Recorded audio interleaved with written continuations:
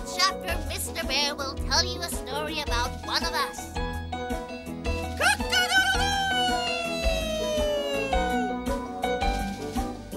Come on, we mustn't be late.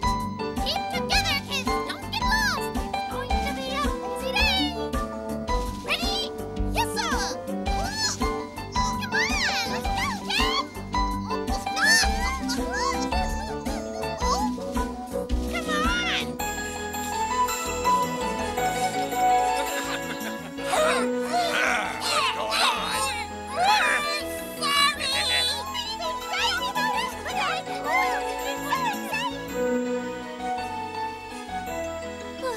Talk about us.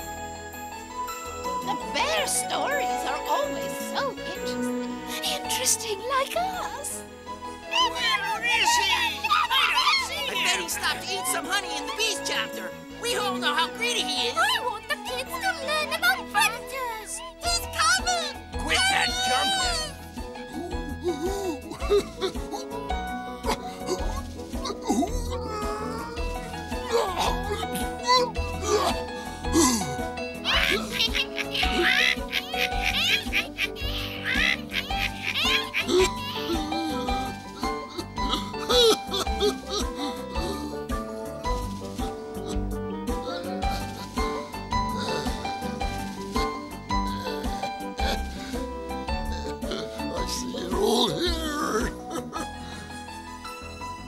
Well, today the great book of nature is open at another chapter. Today our story is about a woodpecker.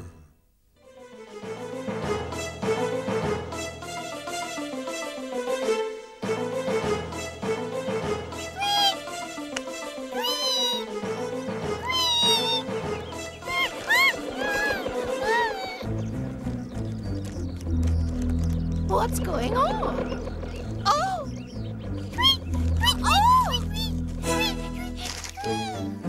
And so that's how two little birds came to be adopted by an oak tree. She looked after them as a real mother would. The two little foundlings grew up without needing their real parents' care. The oak tree was proud of the new family she had created. They all loved each other very much.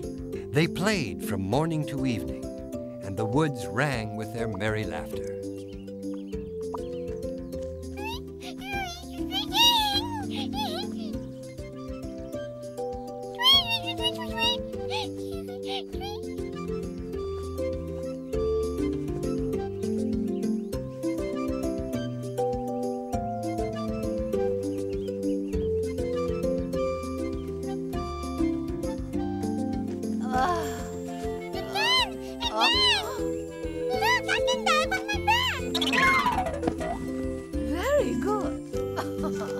Now listen to me, darlings. The time has come for you to go off on your own. Great! That's right! If we go away on our own, we'll not have to come back! You may stay away as much as you like, as long as you take good care of yourselves. Now off you go!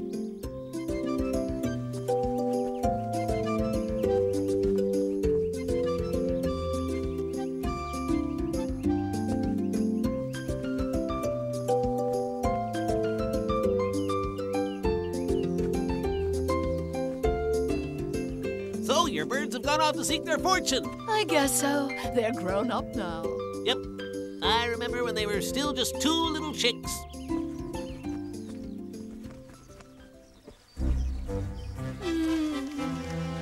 Hey.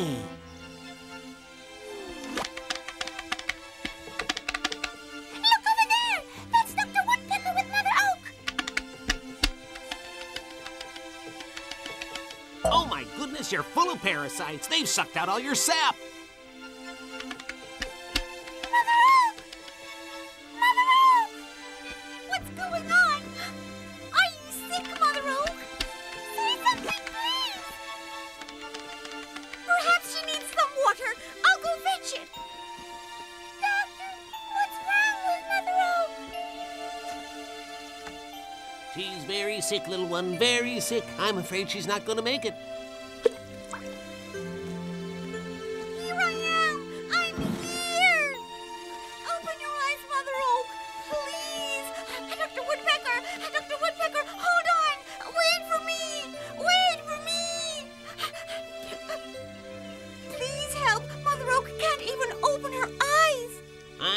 son. It's sad, but I don't know what more I can do. There must be a medicine that will cure her. It's a difficult prognosis. When the parasites attack like that, it takes a miracle to stop them. Does that mean that there's no solution and she'll die? Never say die, son. Where there's a will, there's a way. Do you really think so? Well, you can't just give up like that. Dr. Woodpecker is right. There must be someone able to help Mother Oak. Therefore, let's not despair, brother. All we have to do is look for him. I am sure we'll find him. We'll ask everyone we meet if they know of such a wise person. There's a wise old turtle that lives in the ocean, but it'll be difficult to find her. Very difficult. You mustn't say that, Mother Oak. We'll find her. We won't give up until you're better. We'll find the medicine. Come on, let's go. Hurry. Be careful, little darlings, be careful. The road that leads to the ocean is longer than you think, and may be full of danger. Don't worry.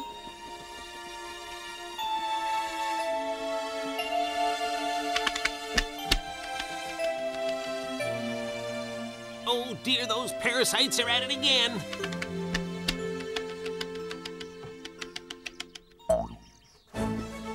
Mrs. Turtle!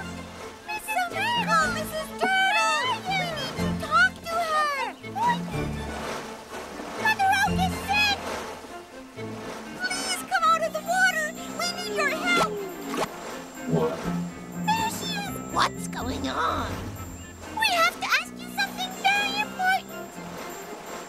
We have been told that you're a wise old turtle and you can help us save... Oh, you rude little thing! Is that the way to talk to a lady? Look at me! Do you think I'm old? I'm not even 300 yet. Oh! Really? Look, now you've made her angry and she won't help us anymore. Oh, I'm sorry, Mrs. Turtle. I didn't mean to offend you, but our mother is sick and she says that only you can help us find the right medicine. Our mother is an oak tree and the parasites have made her sick. Tell me another. You think I believe your mother is a tree? But it's true. We're adopted. Mother Oak has always been kind to us and now she's going to die. Even though I'm not old, I do know just the medicine to heal your mother. Oh, really? What is it? It comes from a strange, beautiful flower. You have to get its pollen at dawn and give it to your mother. Hooray! Hooray! We've done it! Excuse me, Mrs. Turtle, but where can we find it? It grows on a glacier on the slopes of the highest of those mountains over there. As far away as that?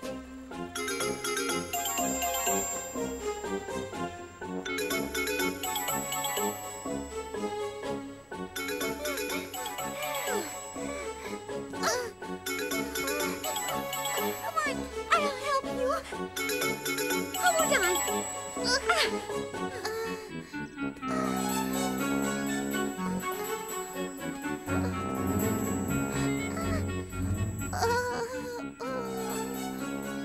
I'm tired out. Let's stop and rest. You know we can't stop. Every single minute is precious. No, wait. Let's find a place to spend the night.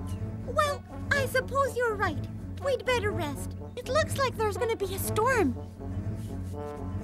The sky is getting so dark. Come on, brother. Let's go and find shelter.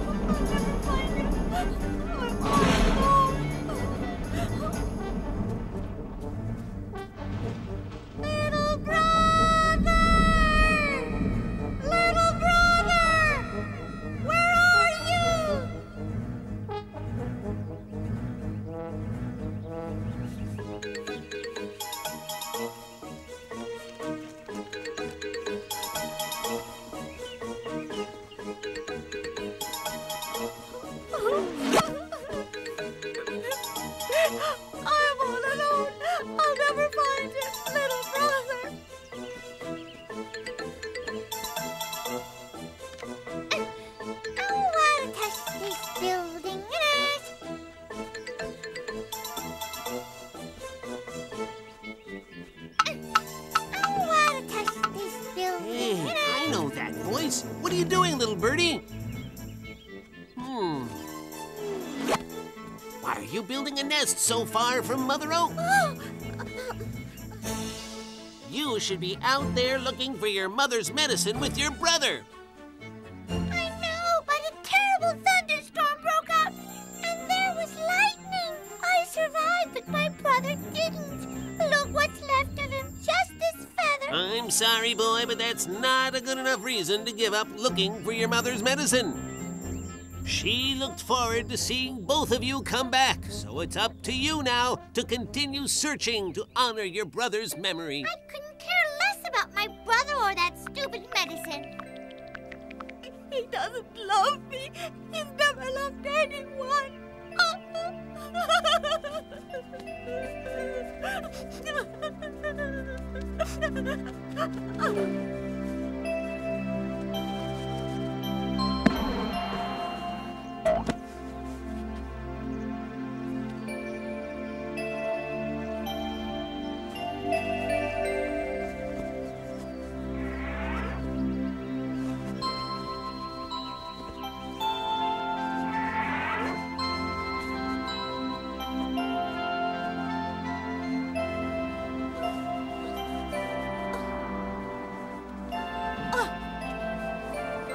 There it is! I have found it!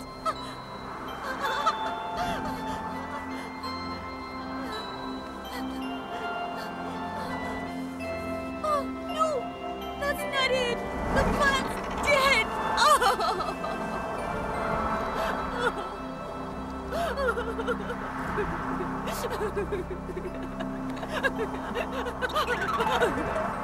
Our little friend faints, overcome by fatigue, hunger, and disappointment. And he dreams of a wonderful world full of flowers and fruit and pleasant sunshine, where he lives happily together with his brother and their friends.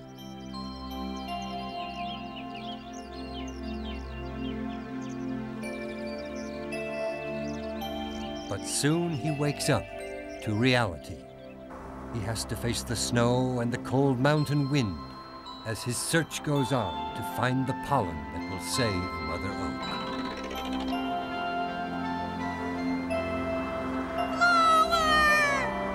Where are you? Answer me!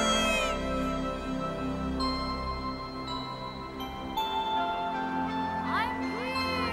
Over here! Who's calling? What do you want?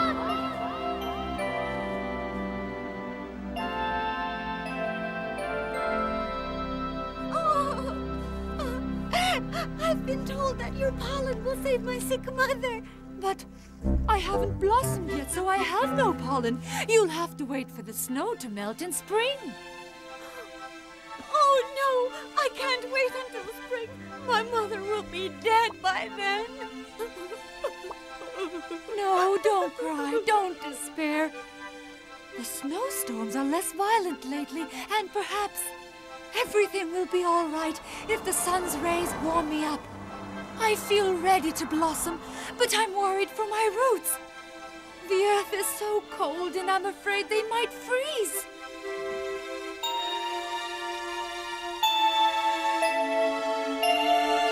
Our little bird's memory takes him back in time to when Mother Oak found him and his brother and looked after them lovingly. He remembers how happy he was in the woods, and then sadly he recalls how weak Mother Oak has become. The memory of his sick foster mother gives him renewed strength and courage. He is determined to achieve his goal at all costs. There! My feathers will warm your roots so that they won't freeze even if more snow falls.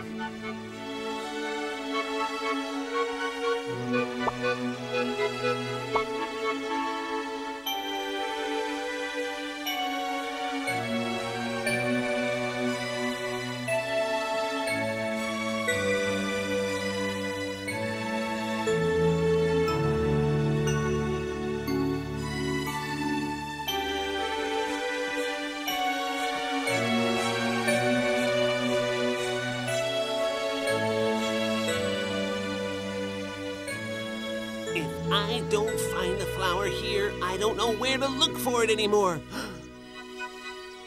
Here it is! Oh! Little birdie is alive, and he's made it!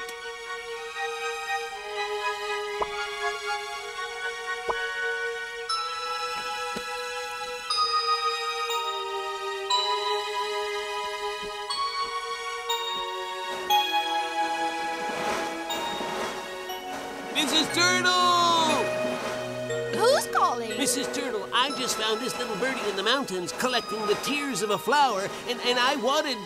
He did it! I can't believe it. He must have very strong willpower. Look at this. Look at how much he collected. The other birdie thinks he's lost his brother and doesn't want to go back to Mother Oak.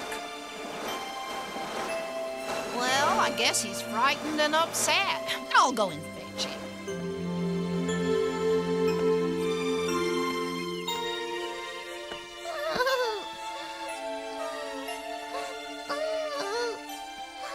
Well, look who's here. Hey, what's up, little birdie? Why are you so sad and unhappy? Cheer up. But my brother's dead, and I've given up looking for the medicine. It's not true. Your brother's not dead. He found the flower in the mountains. Mother Oak is drinking the medicine right now. Now cheer up and come along. I'll take you back to your family. You'll see. She'll get better soon. Drink some more, just a little bit, Mother Oak. It'll work wonders. Thank you. It works! It works! The medicine works! Look, Mother Oak's coming back to life! Hooray! Hooray! Mother, open your eyes. Open your eyes. Look at me. I'm here. You're better. Oh, you're better. Thank you, my little one. Don't cry, Mother. Oh, don't cry.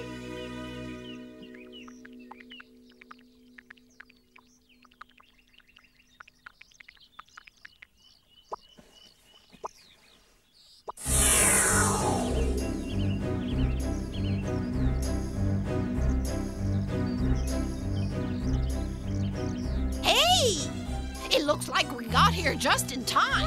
Mother, look! Brother's coming along with the turtle! We're all together again! The whole family's united again! Brother! Son. Brother, you should be happy! Well, I must say your little ones have been through a lot, Mother Oak, but in the end, they came out on top, yes. I think they'll remember this experience for the rest of their lives. But perhaps they ought to tell Mother Oak exactly what happened. Tell me, darling. Tell me what happened to you and your brother. While we were looking for the flower, the terrible thunderstorm split us up, so we continued our search alone. It's only by sheer luck that I found the flower first. It's not true! It's not true! Listen, Mother Oak, I'm a selfish coward, and I also gave up looking for the flower. It's thanks to him if you're alive. Don't cry. By owning up, you've become as courageous as... Sorry, little brother. Sorry. Mother Oak and her little birds lived happily ever after. And the wayward one learned a very important lesson. Never give up when you think you've lost, for there's always a solution to everything in life.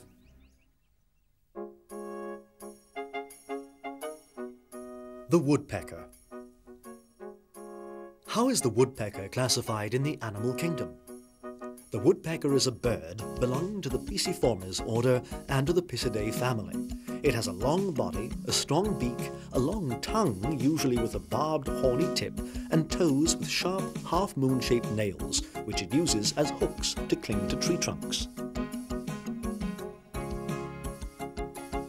How many species are there, and where do they live? There are 209 species in the Picidae family, and they're found all over the world, except in Australia and Madagascar. How do they live? Apart from rare exceptions, woodpeckers are solitary, unsocial birds. With the exception of the mating season, each woodpecker has its own territory which it defends vigorously with its beak. How do they move? Woodpeckers have perfected an excellent technique for climbing up and down tree trunks and are not at home on the ground, where they hop rather clumsily. They fly short distances in an undulating flight pattern. What do they eat? Mainly insects, which they find under the bark or in the wood of trees, but they also like berries and seeds, especially those of conifers.